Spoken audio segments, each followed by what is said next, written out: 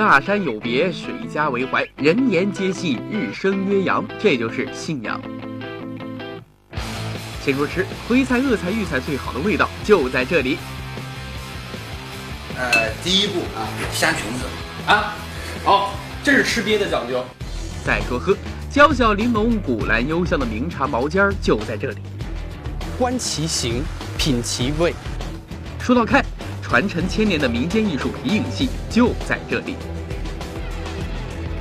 走进信阳，跟我一起感受这里的多姿多彩。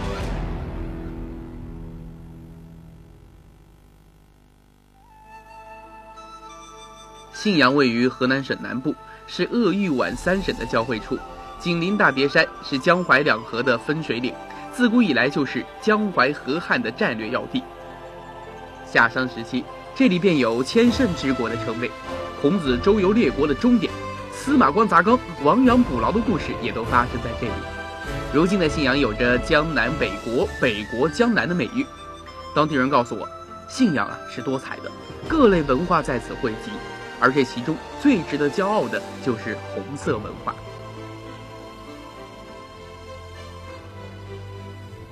信阳的兴县是一块红色的土地，当时就是作为鄂豫皖苏区的一个首府，所以在这块红色的土地上，不仅是诞生过很多知名的革命队伍，而且也是出过包括许世友上将在内的43位将军。不仅如此，我们非常熟悉的一首红色经典歌曲叫做《八月桂花遍地开》，也是从兴县唱开的。的旗帜数呀数起来，张灯有节彩呀。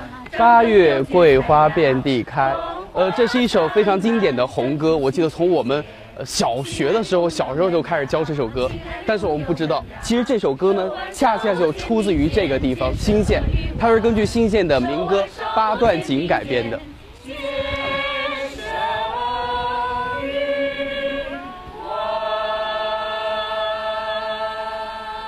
你好，你是本地人吗？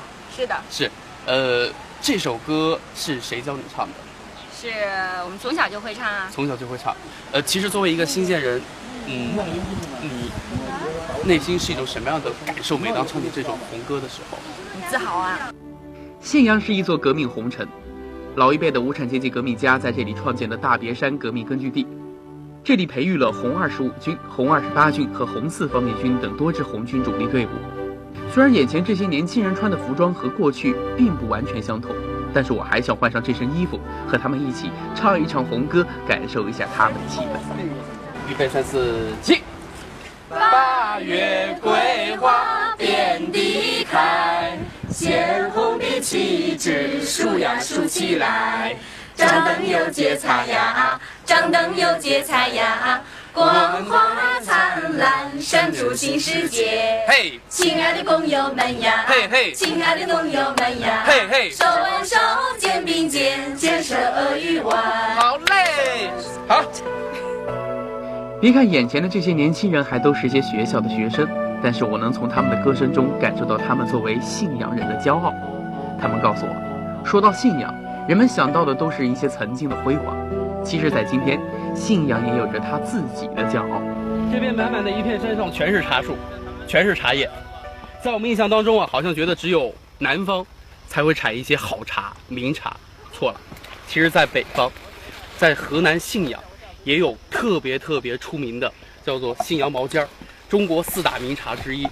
所以这个季节来到这边一定是要来喝一喝他们的秋茶，也就是白露之后产的茶叶。信阳的毛尖儿天下闻名。早在100年前，1915年，信阳就曾选送了一批毛尖儿参加为庆祝巴拿马运河通航而举行的万国博览会。毛尖儿以其香气清高、滋味浓厚、独树一帜，并获得了精致奖章。而如今，这里的茶农依旧以茶为生。我们那是好茶叶啊！你看，这是大妈刚采的新鲜的茶叶。新鲜的采的茶叶。那都靠的茶叶是吧？那大妈，我看你采的有多少了？我的采满。这是一早上。但是今天要把这个篓子全部采满。在山上，北方的冷空气和南方的热空气再次形成了云雾，滋润着茶叶。在我看来，也只有信阳这样人杰地灵的地方，才能孕育出毛尖这样的草根名茶。说到最早，毛尖只是平民喝的普通茶，经过信阳茶人一代代的改良，才有了如今的形和味儿。正在我被茶山的环境所陶醉的时候，却出现了一个突发状况。叫哪里茶叶的？不，我们就这样拍一下。叫给你茶叶的。啊？给你茶叶的。我伸进去了，放进去了。对，放进去了。我们大茶叶不是是，放心吧，放进去了啊。其实细想一下，大妈的紧张也并不是全无道理，毕竟这是她赖以生存的茶叶。她告诉我，这采茶只是茶叶诞生的第一步，之后采茶人要把新鲜的茶叶卖给茶商，经过加工才能成为我们市面上见到的信阳毛尖儿。都知道茶是信阳人生活中的必需品，但是在这里除了茶山茶园，信阳人还开辟出了一座茶岛。信阳这个城市可以说是城在山中，水在城中，所以呢，当地人一有时间就特别喜欢叫上自己的好朋友，来到他们这个南湾湖边，然后坐着快艇直接去到湖中心，去品尝当地的信阳毛尖儿。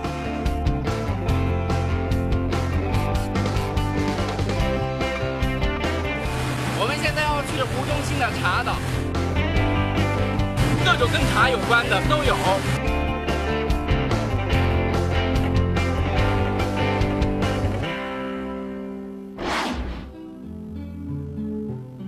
到了茶岛才发现，这里并没有令人烦躁的喧嚣，就用古人的诗句“鸟鸣山更幽”来形容这里最恰当不过了。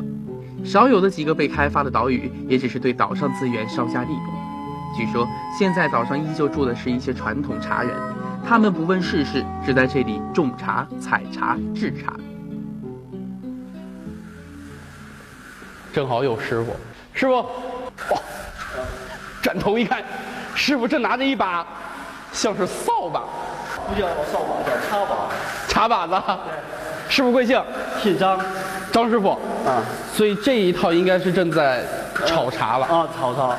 信阳毛尖儿。信阳毛尖儿。今天早上刚刚裁好。对，刚接下来的。晒青、杀青、烘焙，这就是大部分茶叶制作的3个步骤。信阳毛尖儿也是如此。但是它最独特的地方就是把杀青之后炒熟的茶叶放在熟锅中塑形，这样做出的茶叶在清香之余还有一股板栗的香味儿，而这一步对于制茶人来说可是需要很大的勇气和技巧的。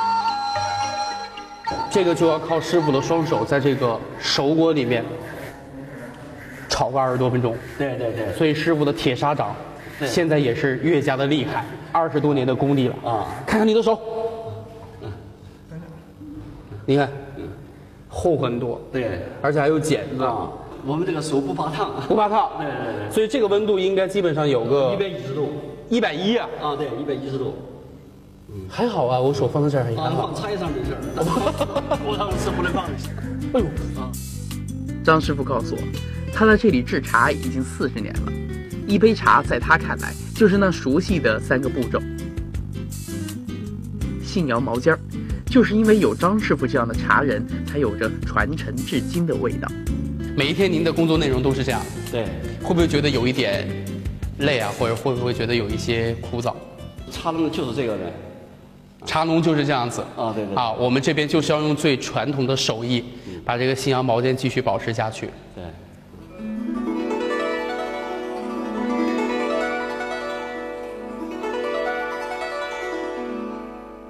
在信阳，种茶、采茶、制茶、品茶，凡是和茶有关的事情都马虎不得。正是有着信阳人对茶的努力和坚持，才让信阳毛尖儿与众不同。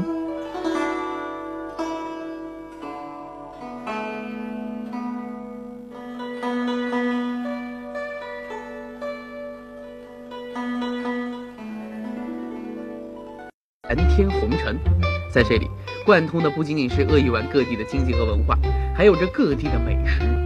都说信阳的美食很特别，可以用毛尖炒虾仁儿，也可以用北方的烹饪方法烹调南方的食材。但是在这里，最独特也是信阳人最喜欢的，却是他们的早餐。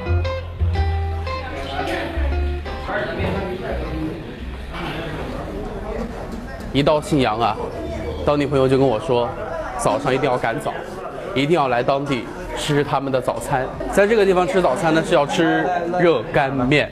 哈，你没有听错，因为他们当地人的早餐就是从这一碗面开始。我这明显加塞儿啊，这属于。但我这要米线。他茶碗米线，他茶碗米线，茶两碗。你们这热干面是武汉过来的？对。但是我听说你们跟武汉的热干面不一样啊。是原先热干面是从武汉传过来的。传过来的。对。但是你们把它做得更加的美味。美味。众所周知，武汉的热干面面条嚼上去劲道，吃下去爽滑，拌上酱料，又干又香又有嚼头，光是想想就让人口水直流。但是这信阳的热干面一看就知道和武汉的不太一样。这面里有汤有肉有咸菜，加上一勺汤和牛肉，又变成了牛肉面。难道在信阳这热干面也讲究混搭？为了找到信阳热干面好吃的原因，我决定去后厨一探究竟。师傅，你给我烫了几两面？3两。3两，一抓就是3两。一份也是3两。对。啊，所以你这个手厉害了。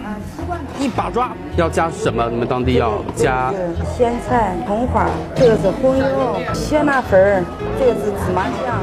这面里加了各种酱料，看得我是眼花缭乱。老板告诉我，别管这面里是加肉还是加汤，只要吃一口，绝对不后悔。早餐吃得很奢侈，要了2份，一份是这个原汁原味的，另外一个呢是豪华版加肉的。啊，先吃哪一个呢？各种调料都加的比较足。面条要软和一点。吃这个，加肉加肚不过瘾。这就是信阳热干面，它迎合了信阳人的口味和生活习惯。当地人很悠闲，而这信阳的热干面要汤有汤，要牛肉有牛肉，要腌笋有腌笋，要酱料有酱料。这样一碗口味浓重、口感细腻的早餐，才是信阳人的最爱。信阳是鄂豫皖3省的交汇处，所以各地的美食在此汇集。信阳人按照自己的口味把它们发扬光大。当地人告诉我，这热干面只是开胃的早点，并不能够代表信阳菜系。想要吃到最正宗的信阳味道，那就要去品尝一下真正的信阳大餐。就我身边这位很厉害，人家能文能武，一方面是这个信阳菜的大厨，另外一个还是中国信阳菜的副主编王总。王总今天请客啊，所以一大桌子。这就是名副其实的信阳菜。王老师告诉我，信阳菜讲究食材的挑选，讲究烹饪的技巧，而这些特点光靠说是很难明白的。那就让我们边吃边说吧。但这么多菜，我应该从哪个菜开始吃？当然要吃信阳的家鱼。年轻人当中有一种说法，吃这个不属于这个动物界的十全大补丸。这个我应该先吃里面的肉，还是先吃它这个唇边？最美味的地方就在唇边，就应该吃它的唇边。吃唇边。王老师说，别看这甲鱼各地菜系都有，但是信阳甲鱼很不同，因为信阳菜的烹饪方法以焖炖为主，对食材的选择就十分挑剔，不是顶级食材的绝对不能用。在河流众多的信阳水产丰富的同时，让甲鱼吃得好住得好，因此这里的甲鱼更加肥美，非常适合信阳菜的烹饪。最好吃先是拉裙子，香裙子，这个揭盖子，然后拉后腿，这样子整个这个鳖的美味就全部进来了。信阳菜比传统的豫菜口味偏重，因为信阳人结合了湘菜、鄂菜的特点，把咸辣鲜香融入到了信阳菜中，久而久之就形成了今天信阳菜的精致和讲究。但是信阳菜不是一味的追求精致和奢华，它也有素朴的一面。接下来按照咱们信阳的规矩，我应该吃哪个菜？这样吧，它这个名字呢叫将军菜。那么战的年代呢，这个红军就是吃这个菜当的救命菜。王老师告诉我，这将军菜学名也叫花儿菜，是信阳的将军县新建的特产。他说，关于这个菜还流传着这样一个故事：当年啊，兴县走出了一位将军，带兵打仗，背井离乡。每当说到苦日子，他总是提起家乡那种能够生长在石缝里的花儿菜。于是家乡的乡亲们就把这种顽强的菜命名为了将军菜。所以菜如其名呢，越是这种恶劣的条件，它可能长得越好，对吧？对。所以这个菜必须来试一试，叫什么？忆苦思甜的，对不对？它就能够吸收人体的汤啊。放到嘴巴里面嚼的时候，会感觉到它的口感会比较粗糙一点，对，上面甚至你会嚼到感觉像是一些纤维，对，一些小刺儿那样的东西，对。但是这个恰恰是我们现在可能吃惯大鱼大肉最需要的一种食物纤维。对。别看信阳菜很年轻，但是结合了各地美食的优点和特色，名气一点都不小。在我看来，这信阳菜就和这边的朋友是一样的，看上去可能很普通，但是慢慢和他们相处，你会发现北方的豪爽，南方的细腻，信阳人的话在此交融共生，这就形成了信阳人奔放而又细腻的特点。千百年来，这种性格从未改变，慢慢的就形成了信阳与众不同的文化。这其中有一种流传了千年的民间技艺最为独特。这里是信阳的罗山，听说在这一带呢，住着一位高人，啊，刚刚一路打听到这儿，应该就在这一栋房子里边，应该就是这位师傅。你好。你好。您是不是姓黄？对，姓黄。姓黄，黄师傅啊。这可不是佛山无影脚的黄师傅，他是罗山皮影的代言人，国内为数不多的能够手工制作皮影的师傅黄从进。黄师傅说，这罗山皮影就是中国4大皮影流派中河南皮影的代表，距今已经有1000多年的历史。它的制作和其他皮影不同，罗山皮影的材料不是驴皮，而是上好的水牛皮。黄师傅告诉我，这样做出的皮影透光好，上色后也更加的鲜艳。一张完整的水牛皮一般只能做3套皮影戏里的影人，每套人物又分为帽子、脸、衣服3个主要的部分。黄师傅，这些就应该是成品。对，这是成品。您做好的。对，像做好一个完整的这样的皮影需要多长时间？做这个皮儿讲，我们要是手要快呢，有1天就可以了。1天呐？哎，1天就行了。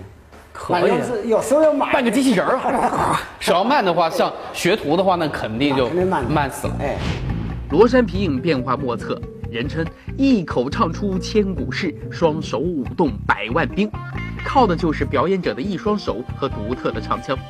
唱腔是罗山皮影戏最有特点的地方，生旦净末丑、神仙老虎狗行当齐全，而且不局限于某种戏曲音乐，山歌、民歌各种形式都有。那黄师傅，来，好，我帮你，好，教我一下啊。哎，教你一下，不是，你说这个刀，我用这个刀哈。哎，这个刀啊，一般上下刀是1般块，上下要1般宽是吧？1般块。怎么样？我这个下刀啊，好，哎对，然后，哎不挑啊不挑，哎不等它，现在不等它，你要想挑大呢，我给你找个刀。看来这罗山皮影的制作可马虎不得。黄师傅说，刀锋不能动，刀身不能歪是基本原则。只要条纹的路线改变了，那就是换刀。这桌上有数十把不同的刀，每一把都是他自己手工制作的，而且每一把都有他自己独特的用处。你看看，你瞧这个样，你就给比这个，你看看一样。是，所以黄师傅，你看，只要外地来的朋友来到您这个算是工作室吧，对，像是这个自己的手工作坊里面参观，就一说起这个皮影就是滔滔不绝。看得出来，黄师傅是真心喜欢皮影啊。他最希望的就是这些老图纸、老工艺能够继续流传下去。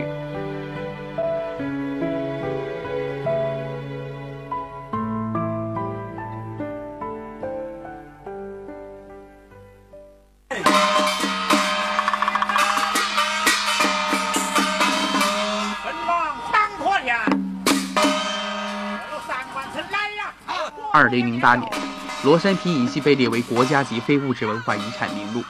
如今，年轻的一代人接过了传统艺术的大旗，让他们得以流传。在一个地方，无论是艺术文化还是美食，这些都和当地人的生活息息相关。信阳毛尖、热干面、皮影戏，这些都是信阳不变的旋律，构成了一个多彩的信阳。